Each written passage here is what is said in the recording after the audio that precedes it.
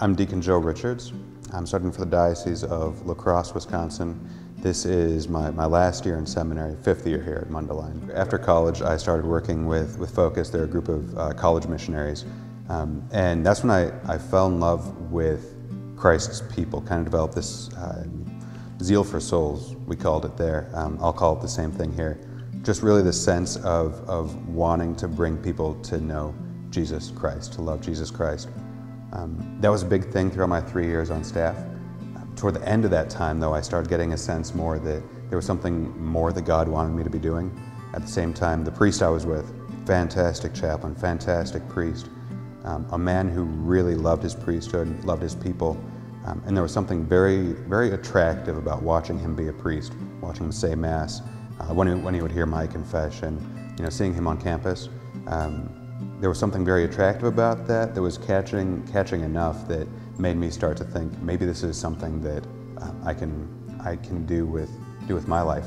And then as soon as I said that, potentially, maybe, kind of, yes, if you lead me into this, as soon as it was done for at that point. Just one door after another started opening up, and I found myself here pretty quickly afterward.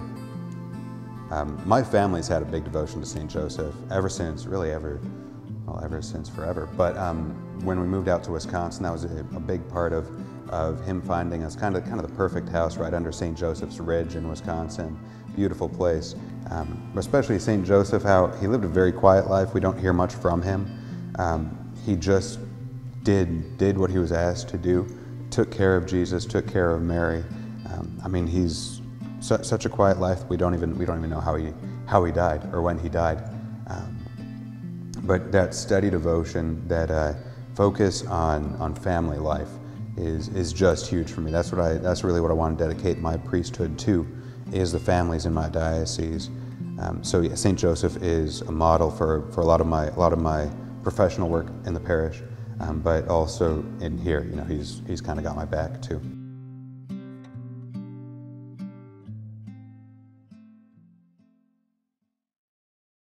The human formation, I think, was the key point that helped me a lot when I went to the parish. That ability to relate with everybody, because that ability was enforced in the seminary when I was spending time with my brothers from different cultures, from different states, from different areas, just knowing how to work with people who are not thinking as I think in other things, and just learning from one another. I think that was the basic thing, just learning from one another and be able to go out there in the parishes and be joyful and just bring that kind of joy to the people there to meet every day.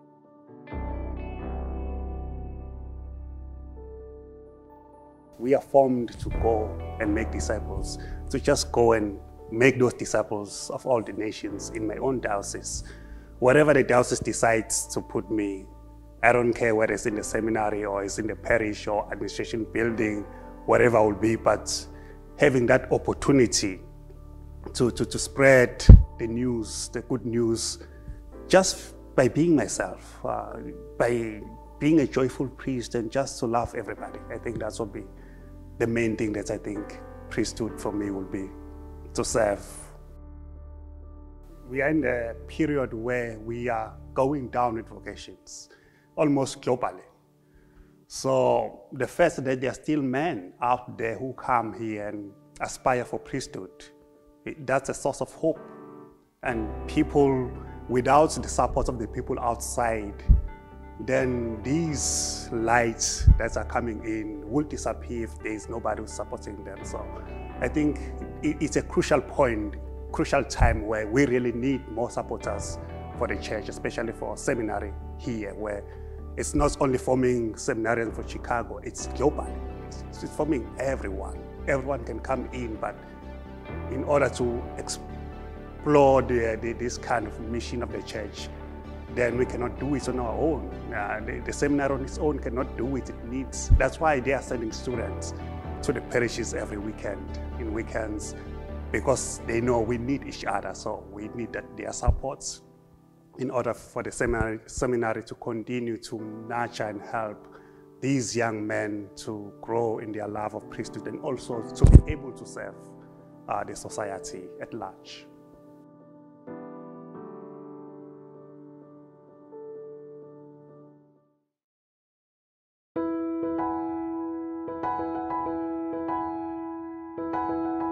Just got back from the pilgrimage in the Holy Land. Had a fantastic time there of being there for such an extended amount of time, which gave us the opportunity to really fully enter into the experience, to pray at all these sites, to have Mass at all these sites. And coming back, I have a strong picture in my mind of all of these sites from biblical history. The land itself is like a fifth gospel. The scriptures come alive. You hear about Jesus like going up into the hills and praying, or finding lonely places in Galilee and praying, and we were able to do that. We spent 5 days on a retreat in preparation for ordination to the diaconate, and that was just like really powerful because we're spending time in solitude, where at the same places where Jesus would have spent time in solitude and prayed, and really they're also reflecting upon just the calling of the apostles that happened there.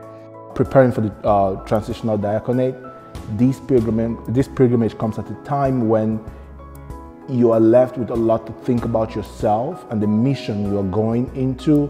And in a special way, I partnered that with the retreat we had about John 21. That was where we focused, where Jesus calls on Peter and says, come follow me. Do you love me? Do you love me? Do you love me? So those questions for me resonated first with myself in reference to what I'm preparing for, which is the diaconate. One of the things of the pilgrimage to Holy Land is that we go just with our class, and we have 9 weeks of possibilities to connect with our classmates, to get to know them, to experience the beauty, of course. A couple of us had the idea, wanted us to bike around the Sea of Galilee.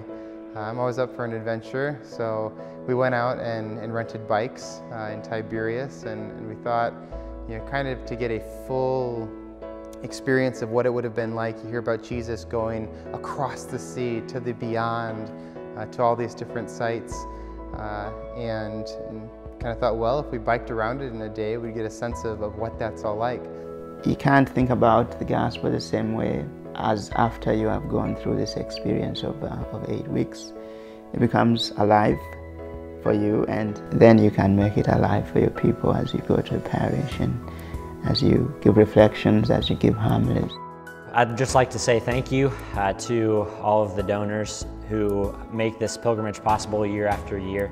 It's really an incredible opportunity that I can't thank you or thank God enough for. Something that has definitely changed the way that I will pray with the Gospels, and changed the way that I will live as a disciple and as a deacon, and eventually as a priest. And so it's something that has very much formed me, and it's been a time of deep grace that we wouldn't be able to receive without you and without your support. So thank you very much for your prayers and support and everything you do for us.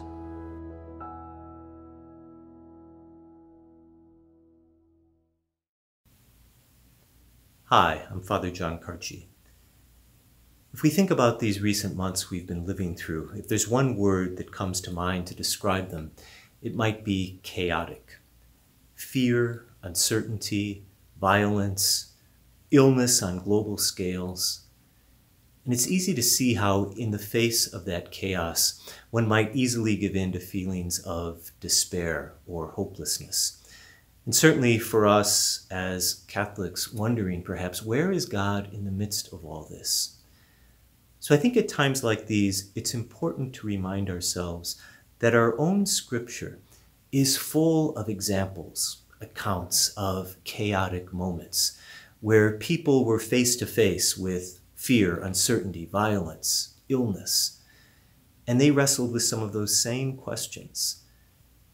Where could there possibly be hope in the midst of this? Where is God in all of this? How should we relate to each other as the people of God in the face of this chaos?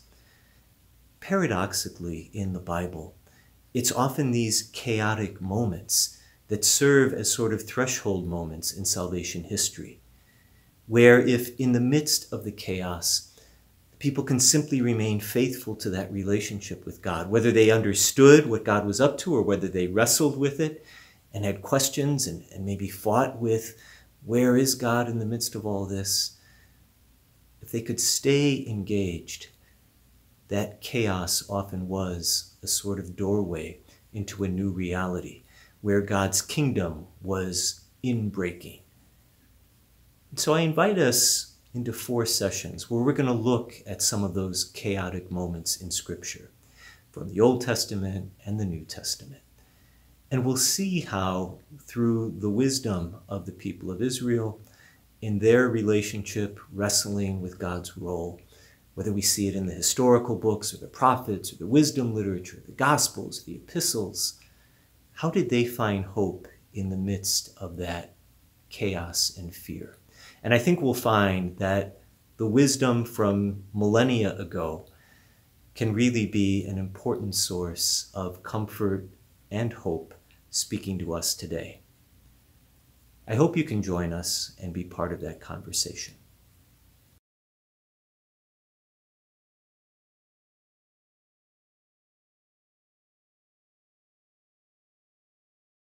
The fact that people would support this school means that I had the opportunity to become the man who's been kind of put into all these crazy situations in life and able to bring Christ into those crazy situations. I never would have been able to do that the 5 years before I was in seminary. That time in seminary was very special for coming to terms with who I am as a human being, to see what gifts God has given me and what ones I need to grow in.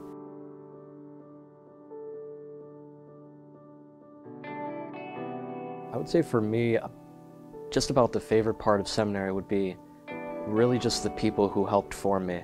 From, my teachers to the staff to even just my friends, the communities that we had formed here. That by far was what inspired me to take my studies seriously, to really take my human development seriously, to become the man that I was supposed to be. Seminary training is really good for just getting to some of the practicals that I was worried about, and taking all those worries and just kind of getting them out of the way right away. Really being able to enter into the Mass, being able to pray with people at the hospitals. Even though I had never done any of those things before, Mundelein really just prepared me to have the tools to know what I was doing, and then everybody, even though they expected me to be an expert, I could still enter into those moments prayerfully because we had talked about how it was supposed to look. It just kind of gave me a good sense of peace going from this place, knowing I've been given everything I need, and with the addition of just a good rounded prayer life, there's nothing to be worried about. There's a lot of really good parts about being a priest, which is a good thing to say. But one of those things for sure would be getting to go to the hospital. Because even though, again, anointing of the sick is a sacrament I have never ever seen before for the most part, had never really done, even then, people always were ready to pray. No matter if it was a room full of the family, relative strangers, or even just the patient themselves, I've just been able to jump into those situations, form a relationship, and guide them in prayer, which is just a really awesome experience to be able to bring Christ to others that way. And so the fact that people would choose to continue to support this school, this place, the work that's done here, is incredibly important, so that these future men who are also maybe have their own fears or doubts or worries about their own abilities, those can all get brushed aside. We can let God's grace into those because people are choosing to make this place keep running and run in a really awesome way.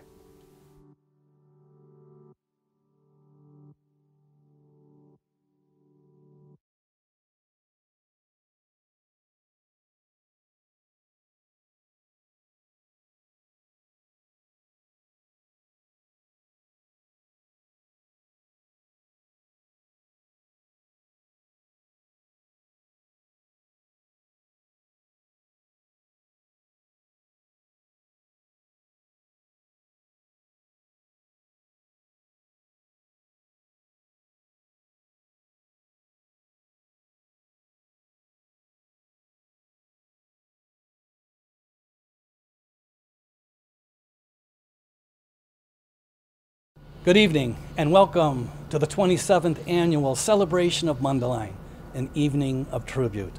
I'm Father Jerry Boland, and though we can't be together physically, virtually, We are gathering this evening for an evening of inspiration and song to celebrate and support the seminary that we all love in its great responsibility of training future priests to serve the church.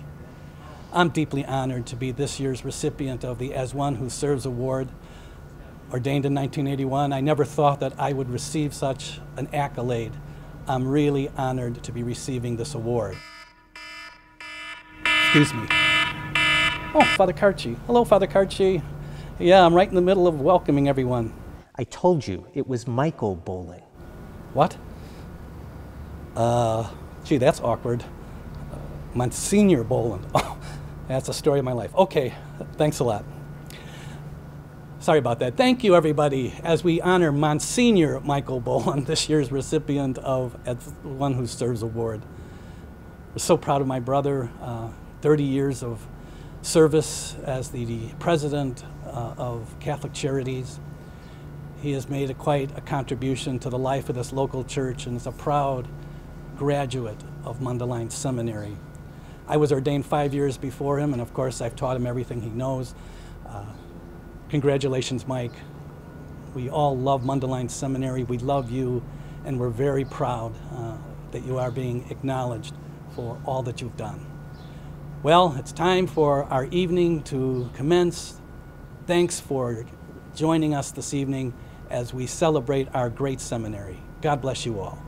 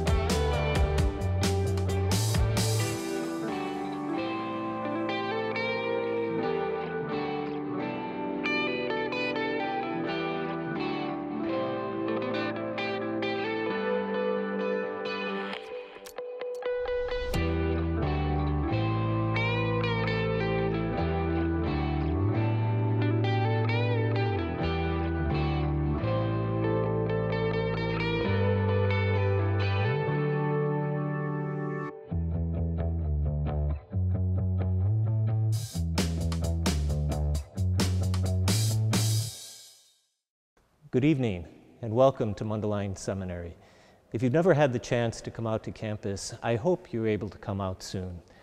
This evening we celebrate the seminary, all those men who are studying for priesthood now, and especially all those who've gone before them, our wonderful family of alumni priests. Tonight we honor a special one of our alumni family, Monsignor Michael Boland, from the ordination class of 1986. For many years, Monsignor Boland has worked tirelessly here in the Archdiocese of Chicago with Catholic Charities, helping to make real the presence of the Catholic Church on the streets of Chicago and beyond. The story that his life tells and the story that he'll help us tell this evening really is in some ways a snapshot of what we try to accomplish here at Mundelein. Before we begin, I ask you to join your hearts with me in prayer as we ask God's blessing upon Mundelein Seminary and our mission. In the name of the Father, and of the Son, and of the Holy Spirit. Heavenly Father, we ask your blessing upon the seminary this evening, and for all those many women and men who support us through their prayers and generosity in so many ways. We ask that you would help open our minds and hearts to be ever more mindful of the mission you call us to. And in a special way, we want to hold in prayer all those who are struggling in any way this year through the pandemic, through social unrest, that their personal intentions may be held up before you. We ask all of this through Christ our Lord. Amen. It's obviously been a very challenging year for all of us, and that's why we're coming to you virtually. But in a way, there's a mixed blessing in that, because it allows us to show you more of the campus and more of what we're really all about in our mission to form parish priests. It does take a lot to keep a large seminary like this running, But this year, your generosity is particularly needed. We've been very blessed this year to have an anonymous donor offer a $50,000 challenge grant. That means that for every dollar you're able to donate, it will be matched directly 1 for 1. Any amount that you're able to give would be hugely appreciated. Now I'd like to introduce you to one of our own seminarians studying here at Mundelein. He'll be going into his 2nd year of theology studies, and he's a student studying for the Archdiocese of Chicago. I can't think of any better guide to take you on this tour and walk you through the story of Mundelein's mission and the wonderful life and ministry of Monsignor Michael Boland. Mr. Kevin Gregus from the Archdiocese of Chicago. Thanks, Father Carci. I'm Kevin Gregus, and I'll be your host for all of tonight's festivities. This is my first time back here at Mundelein Seminary since we all had to abruptly leave back in March due to the pandemic. But as you can see, campus is just as beautiful as ever. Tonight we're celebrating the mission of Mundelein Seminary, which is the formation of parish priests. It's just as important now as it was nearly 100 years ago when the seminary was formed. I'm standing on the Belvedere overlooking St. Mary's Lake, where thousands of seminarians have spent time in prayer over the years, pondering the call of the Holy Spirit on the road to priesthood. The lake is also a place of fraternity and brotherhood, where we spend time fishing, boating, and if you're like me, playing hockey when the lake freezes over. I'm looking forward to showing you even more beautiful spaces here on our campus. But now I want to introduce you to our first special guest of the evening. He's the Archbishop of Chicago and the Chancellor of the University of St. Mary of the Lake, Mundelein Seminary, Cardinal Blaise Cupich. Welcome to our celebration of Mundelein. It's good to be with you. And while this is a virtual gathering, I welcome this opportunity to thank you once again for your support of Mundelein Seminary. Our seminary community, made up of candidates willing to give their entire lives in service to God's people, keeps fresh for all of us that the Church's mission is to bring humanity together as one people of God. As Vatican II reminded us, the Church is the sacrament of the unity of the human race. The Church takes up this mission by attending to people's spiritual needs, by our outreach through our charitable ministries, by educating children, and by preparing seminarians and others to bring the joy of the gospel to a fractured world. In these challenging days, I'm grateful for the work of our parish and archdiocesan staffs, our deacons, school personnel, and other pastoral ministers as they collaborate in keeping our various ministries open and life-giving. Yet I know that all this work would not be possible without the support of parishioners. And of course, we are all inspired by the response of our priests who pastor and serve our parishes. They quickly pivoted to live streaming our Masses and have been creative in keeping parishioners connected, all the while offering pastoral care. And now they are making the adjustment to follow archdiocesan protocols to reopen our churches in a way that keeps parishioners safe. They also have been unwavering in witnessing to the gospel by speaking out for social justice and an end to racism. We at Mundelein are proud of the priests we have trained, and tonight we honor one of them with the As Those Who Serve Award, Monsignor Michael Boland. His leadership of Catholic Charities and his service as a priest of this archdiocese offers our seminarians a vision of all the good they can do with their lives. And it serves as a lasting legacy in Chicago and throughout the archdiocese. During his tenure at Catholic Charities and his 34 years as a priest, Monsignor Boland has served with distinction, compassion, and generosity. We congratulate him and give thanks for his dedicated service. And as we recognize Monsignor's contributions and celebrate Mundelein Seminary, we turn our eyes to the future. Let us pray, as Pope Francis has urged, that God may continue to give us priests enamored of the gospel, close to all their brothers and sisters, living signs of God's merciful love. But also let us take up with fresh vigor and energy the mission of Mundelein, convinced of the need to form knowledgeable, dedicated, and well-formed priests who will be capable of proclaiming God's word and accompanying God's people as together we bring Christ to the world. Tonight we invite you to join us in this commitment by making a gift that will help us carry out this unique mission. Thanks to a generous $50,000 challenge grant, your contribution tonight will be matched dollar for dollar as we join in the work of supporting our seminarians from the Archdiocese of Chicago, as well as those who come from 30 other dioceses around the country and the world. We very much need your support, especially given the demands during the COVID-19 pandemic. We appreciate your sacrifice on behalf of our seminarians. They have more than matched our sacrifice, having decided to leave home and family to minister to you for the rest of their lives. They are counting on us to provide them an integrated program of human, intellectual, spiritual, and pastoral formation that will prepare them to take up that ministry. Thank you again for tuning in tonight and for helping us train your future parish priest. May God bless you all. We're blessed at Mundelein Seminary to have a great library full of timeless treasures, great works of philosophy and theology, and we even have a book sale. You can never know what you're going to find at our book sale. The Fian Memorial Library, where we are right now, was built in 1929 and includes touches all over the place from Cardinal Mundelein himself. It's basically our version of Hogwarts.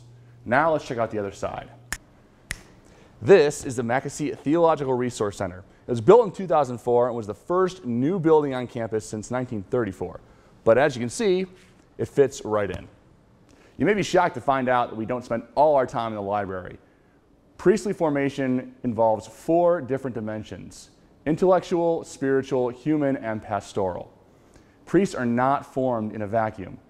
We rely on the support and prayers of friends like you and a lot of experiences outside the seminary in parishes, as well as all of the things we do here at seminary. In this next video, you're going to get a whirlwind tour of what life is like here at Mundelein for over 150 seminarians like myself. We come from 30 dioceses across the country. We call this place home. You'll be able to see why your support is more crucial now than ever.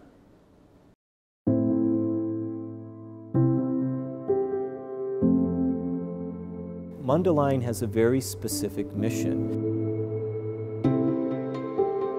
forming men to be priests in parishes.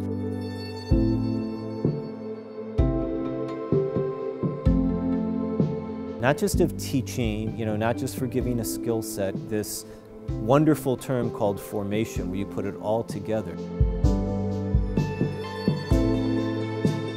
At Mundelein, we do a really good job, particularly of learning pastoral skills and having that experience of being in parishes and getting to know people in that way. Part of the greatest joys and some of the greatest sorrows and tragedies of their lives. But to be in that place is really a privileged place. It's necessary for the priest to be able to draw upon the knowledge that he's acquired and to see what that looks like in everyday life, and then to speak to it, in order to help people, lead to the healing and the joy and the grace of Christ. All that he has to do, though, is be creative and be flexible and be a collaborator.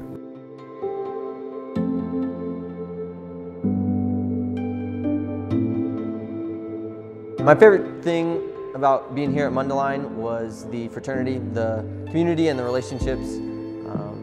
To walk, side by side with these men that are striving for the same goal, going through the same things as me, and are able to support me was a beautiful thing and something I carry with me even today as a priest.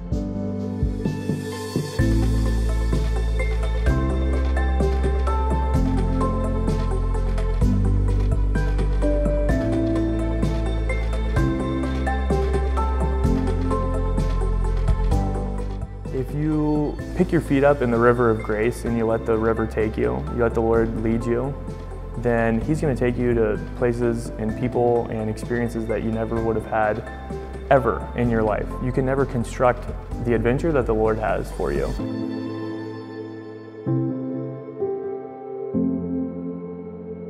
When we say we are Mundelein, that we includes you.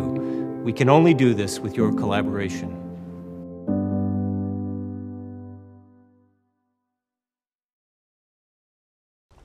This is the newest addition to our campus, a beautiful visual reminder of God's unending mercy for all of us. It's particularly powerful right now as we've spent the last several months dealing with this global pandemic and all the uncertainty, stress, and grief that it's caused. Through everything, God is with us. As social distancing has forced us apart, the ministry of the church is becoming even more vital, and our priests and seminarians have risen to the occasion. They found creative ways to connect their parishioners to Christ through live-streamed masses, parish podcasts, YouTube reflections, virtual praise and worship, drive-in adoration, and more.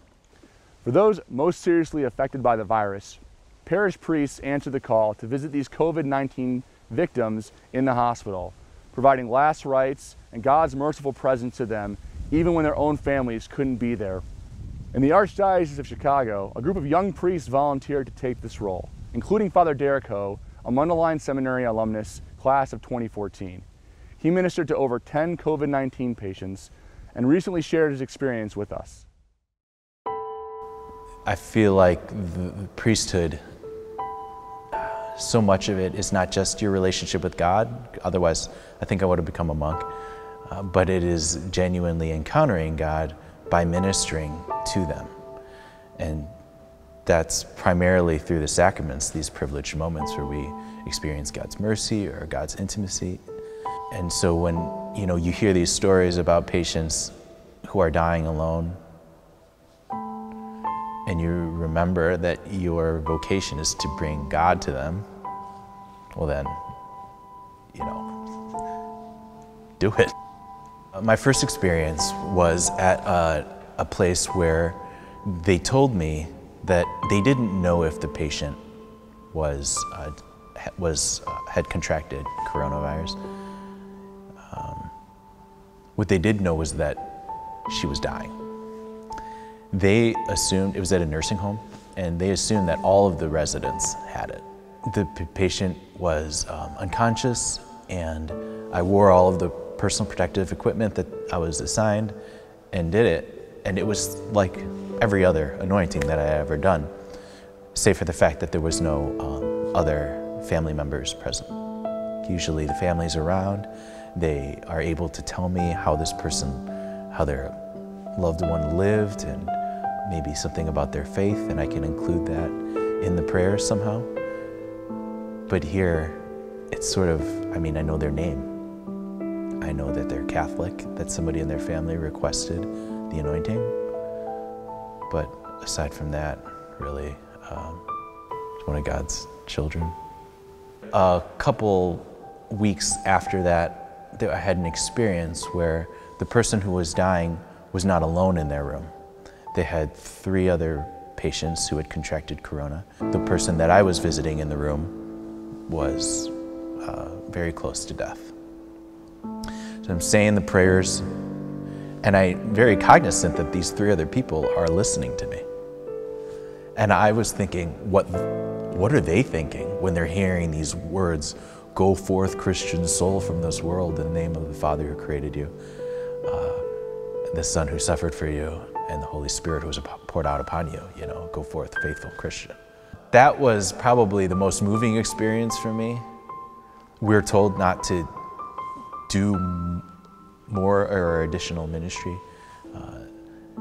but at that moment, I just tried to be present to them as best as I could. People need God all the time, right? But especially in moments where we experience the lack of God, or just hatred or violence, or we experience a felt absence of God, well, we need a community to help remind us that, hey, things are going to be okay. God has been with you in the past, He's with you now, and He's going to be with you in the future. We can't do this alone. We can't live out our faith by ourselves. It wasn't meant to be that way. This is like every hardship or suffering, an opportunity to trust in God. I think sometimes the only way to tell if you have the light is if you're in darkness. And so in some way this has kind of been a test.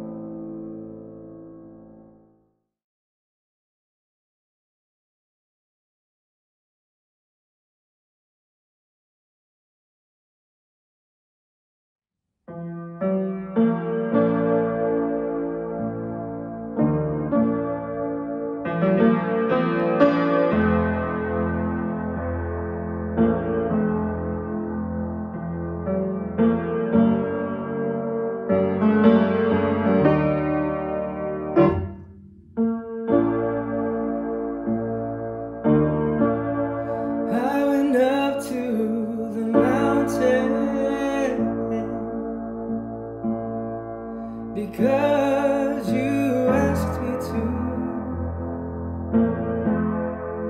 up over the clouds,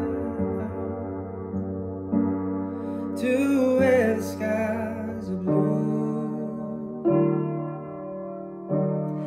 I could see all around me, everywhere.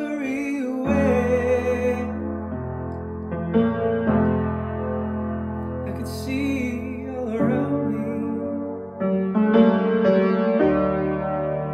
everywhere.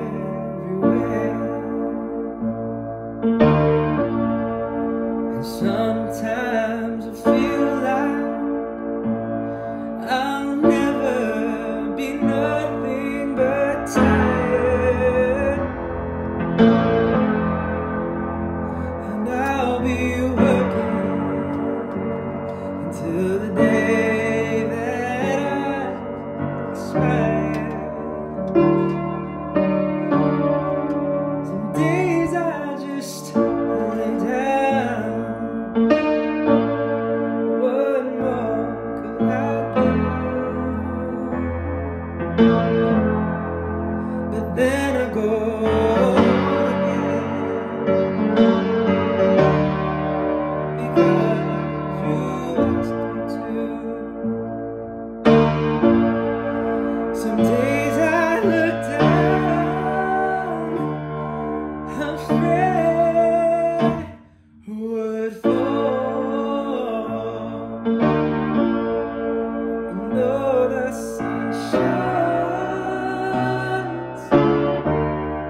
I see nothing at all. And then I hear a sweet voice,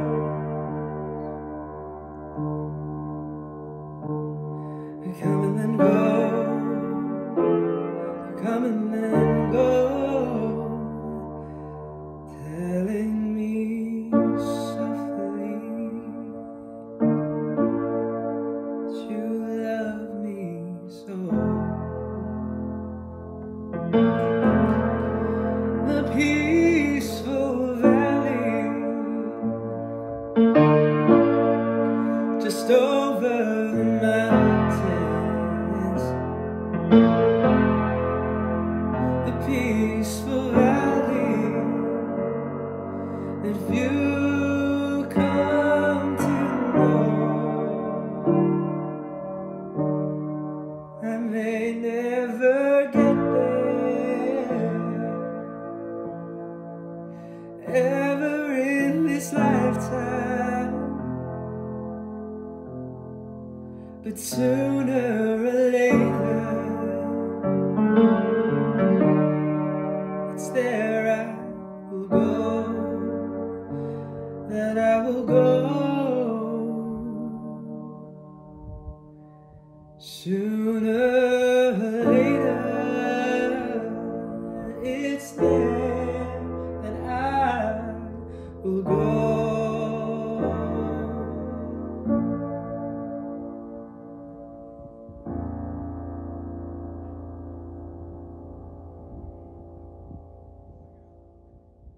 It is now my honor to introduce Dick and Mary Jean Burke, who have been on the boards of both Mundelein Seminary and Catholic Charities. They will present the As Those Who Serve award to their friend, Monsignor Boland. My wife, Mary Jean, and I are very honored to be here this evening to participate in this wonderful recognition for the work of Monsignor Boland.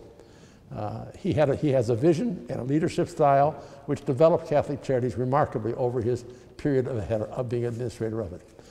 Monsignor Boland is a graduate of St. Mary of the Lake Seminary. He was ordained in 1986, and for the next 11 years of his priesthood, he was working in parishes in the archdiocese of the area. Towards the end of that area, he became interested in Catholic Charities work and became the right-hand man to Bishop Edwin Conway, who at that time was the administrator of Catholic Charities. When, in 1997, Bishop Conway moved to become Vicar General, Father Boland then took over as head of it. And to give you some sense of the magnitude of his accomplishment, let me give you just a few specifics. In 1997, the year that Monsignor Boland came in, The budget was $150 million. Last year, it was $215 million. Of that, most of the funds come from federal and state contracts, but the balance must be raised by Catholic charities. For example, in the year 1997, the Development Office raised $14 million. Of that, $5 million came from the United Way. Last year, Catholic Charities raised $25 million, and only $1 million of that came from United Way. So there's a huge growth in the development funds, which are needed to accomplish their programs in light of the shortfalls of the state and federal funding.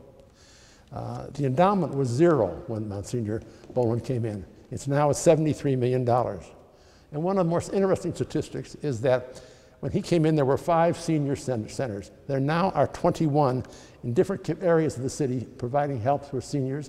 And these centers are frequently in church property, which is no longer used for their intentional usage. It sometimes is difficult to describe the work of Catholic Charities because it's not just one thing. They serve the unborn, they serve unwed mothers, they serve seniors, they serve people in distress, they serve immigrants, they serve veterans, they serve anyone that has a need.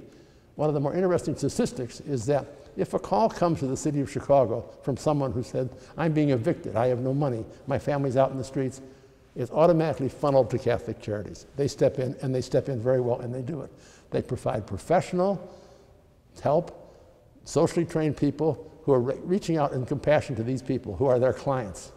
And they take this very, very seriously.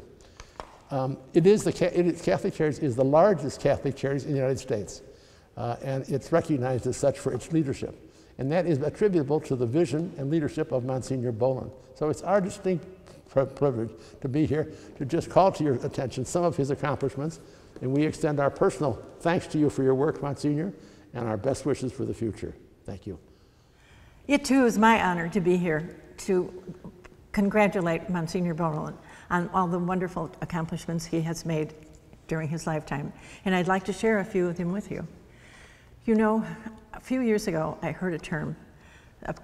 We all know that the word priest is a noun, but really a priest should be a verb. That's the programs that the priests should be following, and Monsignor Boland has followed them in action all the time.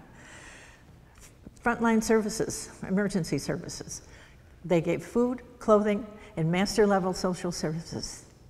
Food pantries in Lake and Cook County, also sharing clothing. Dinners for the homeless for 20 years, 5 nights a week in suburban Lake County and the city. Volunteers serve and practice their faith, serving 15,000 to 25,000 meals a year. St. Leo's, for veterans on the south side of the city, the first in the country offering housing, clinics, and mental health services. The brand new Holy Family Villa on the south side offers services and apartments for seniors. There are 2,200 apartments. Anti-violence commitment in Austin. The Peace Center, a drop-in for students. Tolson Center, a mental health facility. 40% of Austin residents are serviced by Catholic Charities. A junior board for young adults. A Latino committee.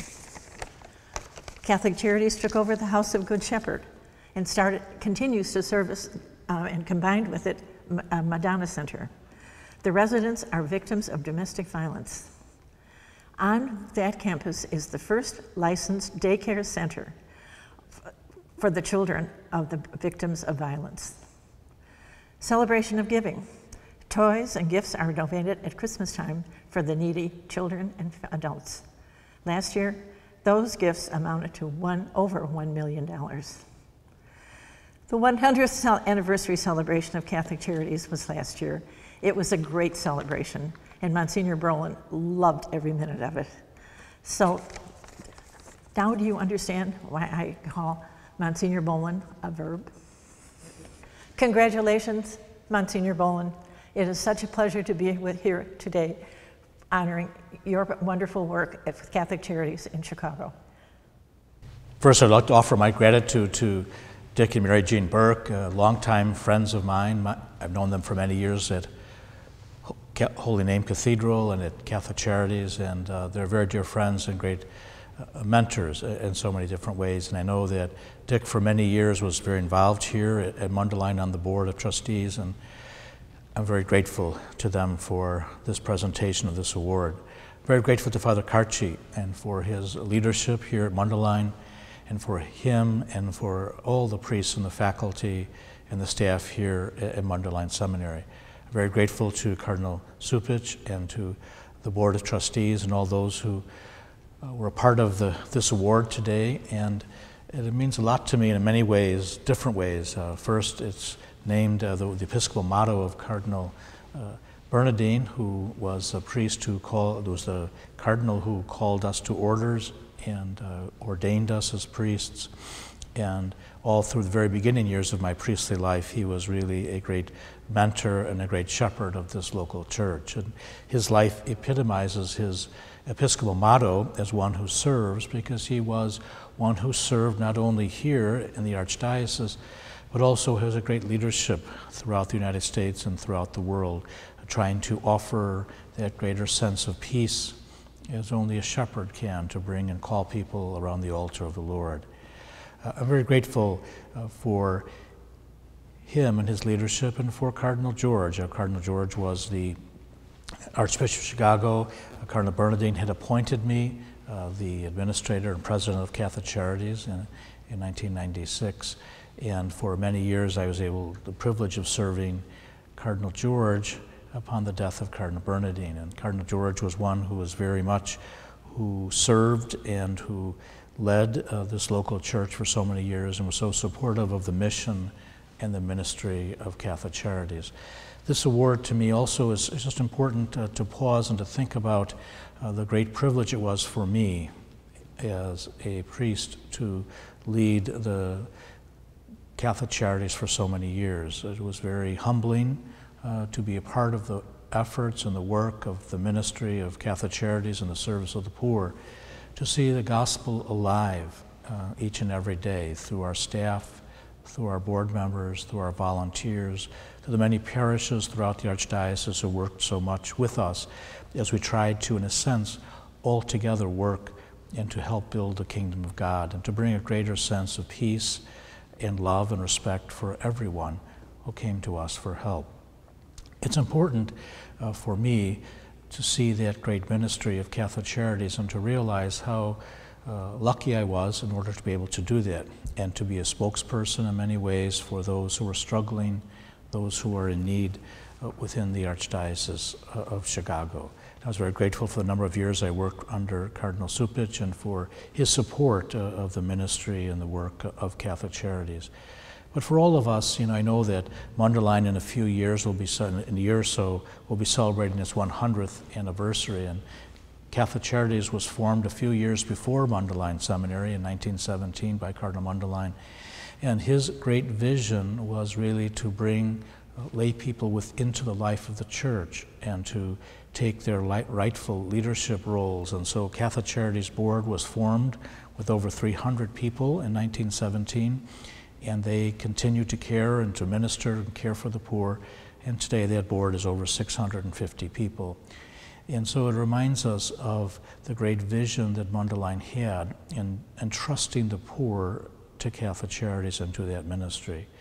And also Mundelein wanted his priests, his seminarians and priests here to be able to learn not only about deepen their faith and in their formation life as priests, but also that they were going to go out into the world, into the parishes throughout the Archdiocese and beyond, in order to do that, to be able to work and to call forth the ministries of the lay people they were going to work with and to walk with and to journey with. And so that vision that Mundelein had over 100 years ago for each of these ministries, both Catholic Charities and Mundelein, are so important to recall and to think about, that each priest that is ordained here is called forth throughout the country and the world where they serve to be able to embrace those parishioners, each of those parishioners, and to walk and journey with them in life. And that was Mundelein's really one of his great visions.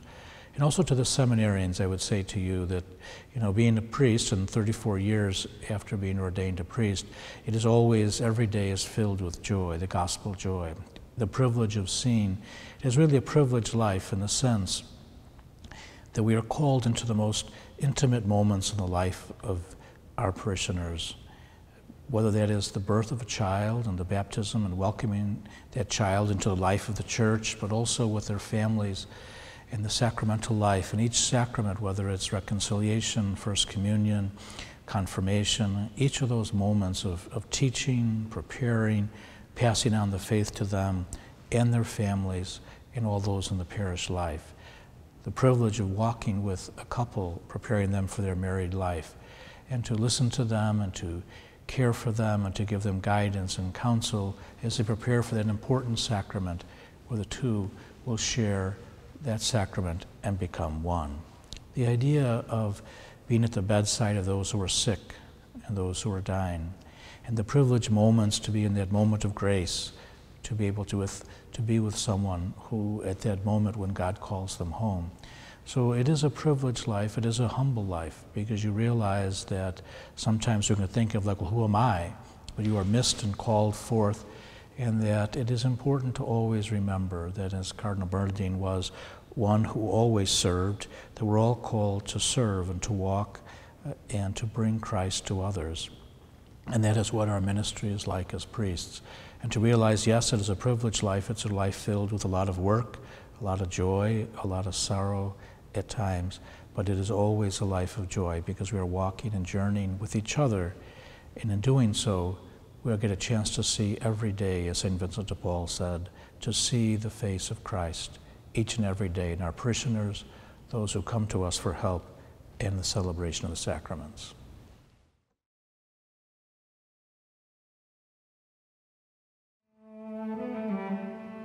It is no use to say that we are born 2,000 years too late to give room to Christ.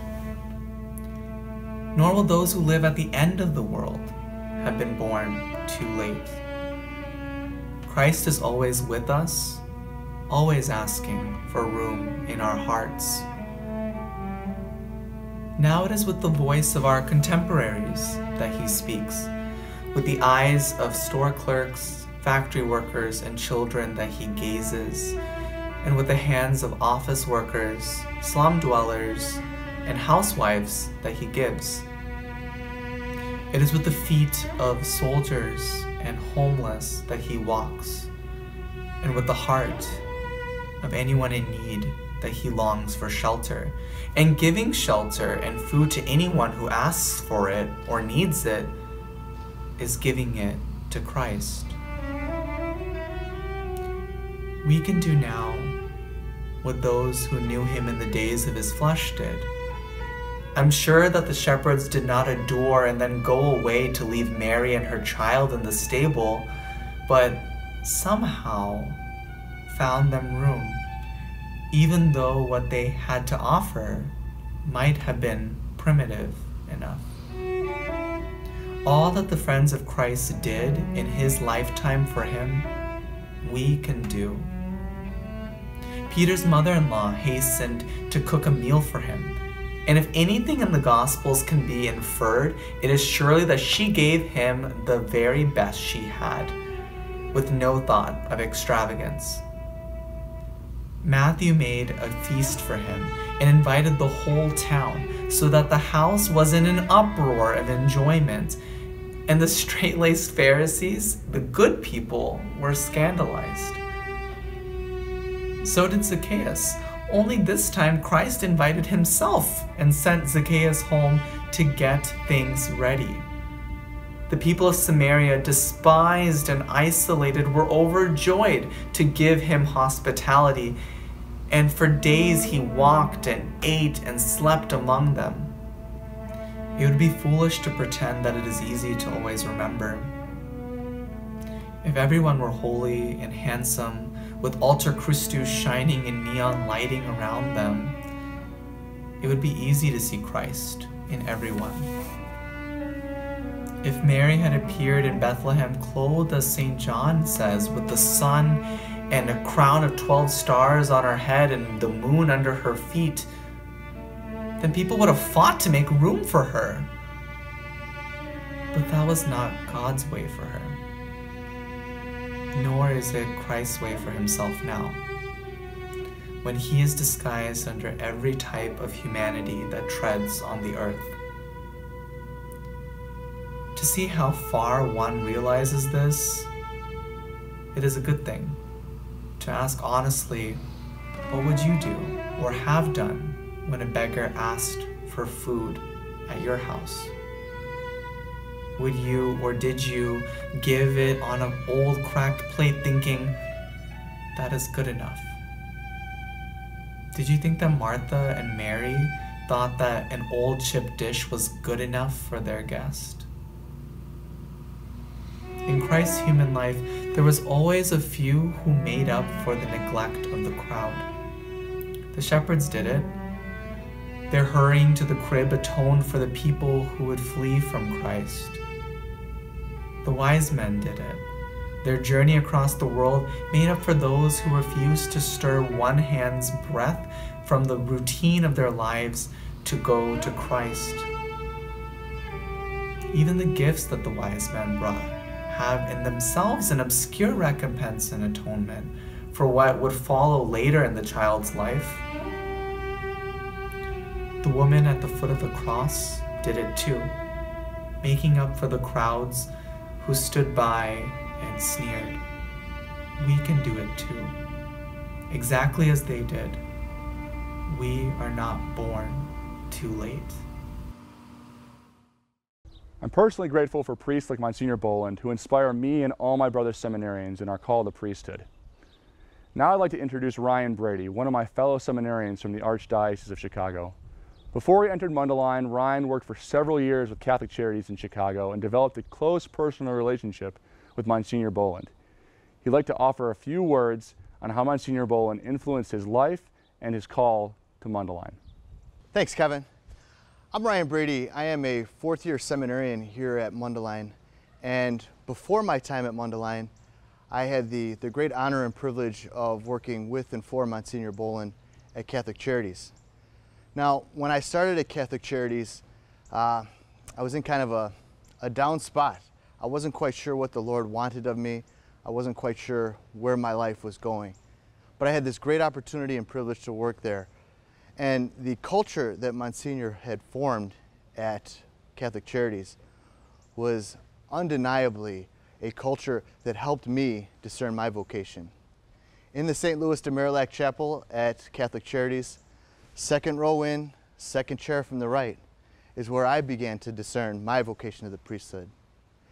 The culture that Monsignor formed there awakened my eyes to who Jesus is in my life and who Jesus is in the world around us. When I came into Monsignor Boland's office one afternoon and talked to him to say thank you for the great blessings that he's been to me and to the people at Catholic Charities, he said to me, Ryan, he goes, don't be surprised. Catholic Charities isn't just a place of hope and healing for those who come to us for help, but it's a place of hope and it's a place of healing for our employees and our volunteers as well. That place of hope and that place of healing opened my eyes to my vocation and has brought me to this beautiful campus to be a seminarian for the Archdiocese of Chicago, and then eventually, God willing, be a priest in your parishes, in your homes, and in your lives. My time at Mundelein has been a real blessing. Since I've come here, my prayer life has grown exponentially. I've learned to interact with the Lord in a beautiful and intimate way. I've learned how to be a good and holy man, and eventually a good and holy priest. Recently, I just had the extended opportunity to be in the Holy Land, and I've learned how to pray with Scripture in a whole new way. I can't wait to be in parishes and share those experiences. Make the Holy Land that is now alive in my heart, alive in everyone else's. I have a little taste of that now through the teaching parish experience. It's been a real blessing to me to really be enmeshed with the parish experience as I learned to be a pastor and I learned to be a priest in parishes throughout this archdiocese. This is a wonderful opportunity to help contribute to Mundelein Seminary. Through the incredible generosity of an anonymous donor, matching gifts are offered now for up to $50,000. That is an incredible opportunity to have your generosity matched and doubled. We are incredibly grateful for your support, as I said, and we always will. Please know that you are in my prayers, and you're in the prayers of all the seminarians here at Mundelein. Without you, we would not be able to do this. So we keep you close at heart, we pray for you every day, and we look forward to seeing you again once this pandemic is over and we're able to see each other face to face. I'm so glad you were able to be with us this evening as we were able to honor the life and ministry of Monsignor Michael Boland. I want to congratulate him for all he has done and all that he continues to do for the Catholic Church. Here at Mundelein, we really have a focus on trying to prepare men to be good, effective, holy, and happy parish priests. When I talk to the guys about what that means, I often hold up to them priests like Monsignor Boland. His life looks like what we aspire to instill in our men. I hope you were able to donate this evening. It always is appreciated in any amount. And I'd remind you that this year, because of a generous anonymous donor, we have that $50,000 matching grant, so that anything you can give is generously matched by them. I'd like to extend a special invitation for you to join us this coming Sunday. We'll be streaming a special Mass in honor of all those medical workers who've been working so tirelessly throughout this pandemic. I'll be the celebrant, but our special homilist will be Monsignor Boland. Please be sure to join us then this Sunday on our website. I invite us now to join our hearts in prayer to our patroness, Mary, the Mother of God, Saint Mary of the Lake. Hail Mary, full of grace, the Lord is with thee. Blessed art thou amongst women, and blessed is the fruit of thy womb, Jesus. Holy Mary, Mother of God, pray for us sinners now and at the hour of our death. Amen. God bless you. Well, that's a wrap on our 27th annual Celebration of Mundelein. We're really grateful you're able to join us tonight and for your continued support of Mundelein Seminary and your future parish priests. Your generosity is a hopeful investment for the future of the Church. My brother seminarians and I are very thankful for your support as we prepare for the priesthood. Make sure you follow Mundelein Seminary on social media so you can stay tuned for all our future events, and we look forward to welcoming you back on campus as soon as conditions permit. May God bless you and all whom you love. Together with you in Christ, we are Mundelein. We form parish priests. Good night, everyone.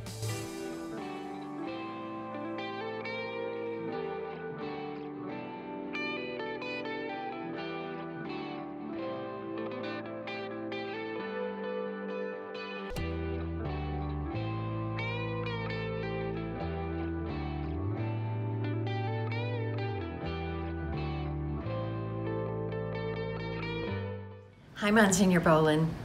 It has been a privilege to know you, to have worked with you in so many events, to have you at so many of our family gatherings.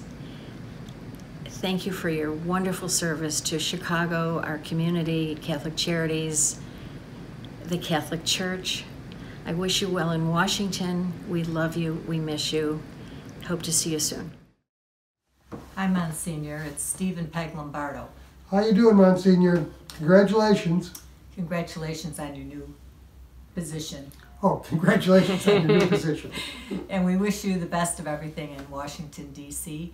And we only have one problem with you leaving us, besides the fact that we're going to miss you, and Italia's going to miss you.